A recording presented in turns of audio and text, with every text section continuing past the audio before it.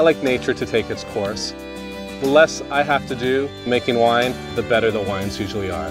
Mother Nature reigns supreme.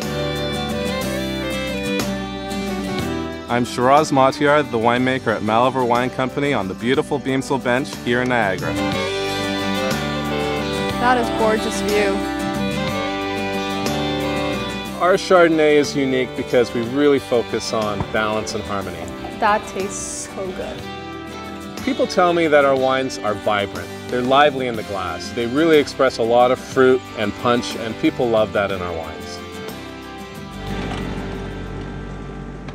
A great characteristic of the soil here on the Beamsville Bench, from the limestone, from the escarpment, all worked in through the glacial till, and it provides this minerality. And the minerality is this acidity that provides structure to the wine, and it gives it its energy.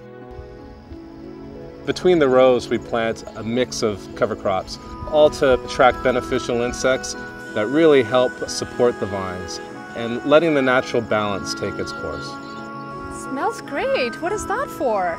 Roses are kind of like the canary in a mine. They indicate when there's a problem like mildew in the vineyard. You'll see it happen on a rose before you see it on the grapevine. The ladybug, it's a symbol of harmony with the environment, and that is how we grow. We're letting Mother Nature dictate what we need to do. I really focus on harmony and balance in the wine.